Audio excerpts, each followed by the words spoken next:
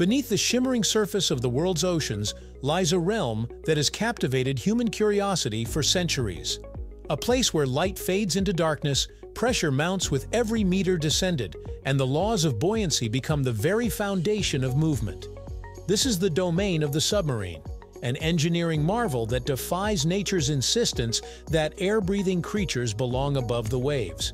Have you ever wondered how a submarine transitions from floating serenely on the surface to plunging into the abyss? The answer lies in a precise balance of physics, mechanics, and human ingenuity, right here on History of Simple Things.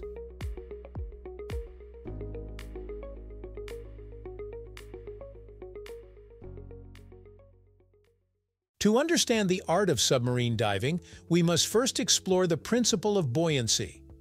At its core, a submarine is governed by Archimedes' principle, which states that an object submerged in a fluid is buoyed up by a force equal to the weight of the displaced fluid. When at the surface, the submarine is positively buoyant, meaning it displaces more water than it weighs. This keeps it afloat. But to dive, the submarine must achieve neutral or negative buoyancy.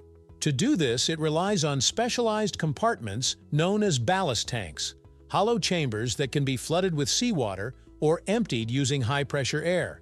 These tanks serve as the gateway between the surface world and the depths below. The process of diving begins with the controlled flooding of these ballast tanks. As seawater rushes in, the submarine's overall weight increases, counteracting the buoyant force that once kept it afloat. The transition is a delicate one, requiring precise calculations to ensure stability. Too much water, and the submarine may sink too rapidly. Too little, and it may struggle to submerge. To maintain equilibrium, the crew carefully monitors depth gauges and tank levels, ensuring a smooth descent. Unlike a free-falling object, a submarine doesn't simply drop into the ocean.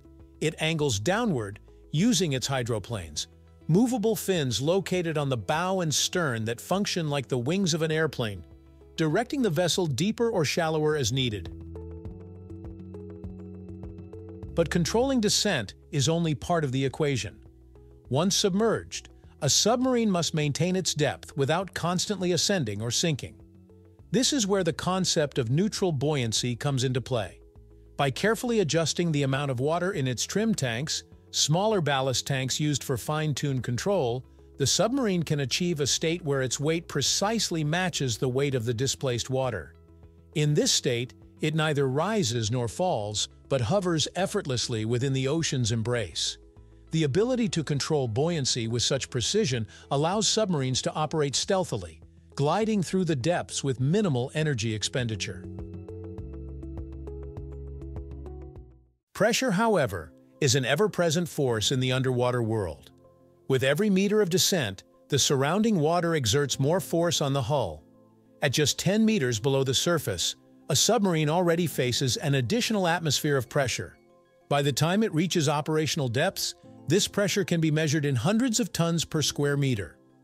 To withstand such crushing forces, modern submarines are constructed from high-strength materials like high 100 steel or titanium alloys, designed to resist deformation even at extreme depths.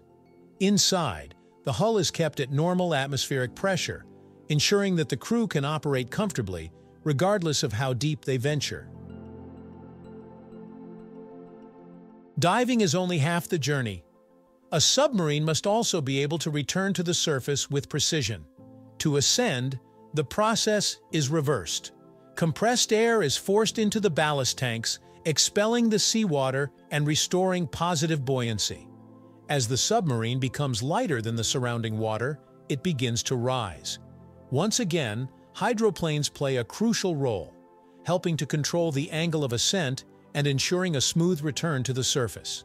In emergencies, submarines have rapid surfacing procedures, where ballast tanks are completely blown out in seconds, propelling the vessel upward at high speed. This maneuver, while rarely used outside of drills, is a last resort in the event of critical system failures. Beyond these fundamental mechanics, modern submarines incorporate advanced technologies to enhance their diving capabilities. Some feature variable ballast systems, allowing for ultra-precise control of depth. Others use pump jets and thrusters for maneuvering in tight spaces. Nuclear-powered submarines, unlike their diesel-electric counterparts, can remain submerged for months at a time, relying on sophisticated life support systems to recycle air and generate fresh water. These technological advancements have transformed submarines from simple submersibles into formidable underwater fortresses capable of operating undetected in the vastness of the ocean. But diving is more than just a mechanical process. It is a calculated strategy. In military operations, submarines utilize diving techniques to evade detection, slipping beneath the waves to disappear from radar and sonar. In scientific research, deep diving submersibles explore the uncharted depths, revealing alien landscapes and uncovering life forms never seen before. Even in commercial industries, submarines play a crucial role in underwater infrastructure, assisting in deep-sea oil drilling and cable-laying operations. The ability to dive and resurface at will is what makes these vessels indispensable in fields ranging from defense to discovery. While today's submarines operate with cutting-edge precision, their evolution has been a testament to human persistence. Early submersibles, such as David Bushnell's Turtle from the American Revolution, struggled with basic depth control. By the 20th century, diesel-powered U-boats and nuclear submarines revolutionized underwater travel, allowing for longer and deeper dives. Now, autonomous and remotely operated vehicles are pushing the limits further, venturing into Hadal depths, beyond where any human has traveled before. The future may bring even more advanced materials, artificial intelligence-driven control systems, and perhaps one day, civilian submarines capable of taking passengers to the deepest trenches on Earth. In the grand scheme of human innovation, the ability to navigate the ocean's depths stands as one of our greatest achievements. The simple act of diving, a process dictated by physics yet mastered by engineering, has allowed submarines to chart a world otherwise beyond our reach. From the earliest submersibles to the cutting-edge vessels of today, each dive is a testament to our relentless pursuit of exploration and understanding. And as technology advances, who knows how much deeper we will go? The ocean's secrets are vast, but with each controlled descent, we bring its mysteries a little closer to the surface. Thank you for watching. If you have suggestions for our next video, feel free to share them in the comments below.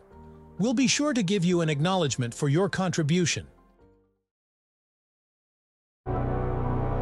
Thank you for joining us on this journey through the history of simple things. Don't forget to like, subscribe, and stay tuned for more stories woven through the smallest details.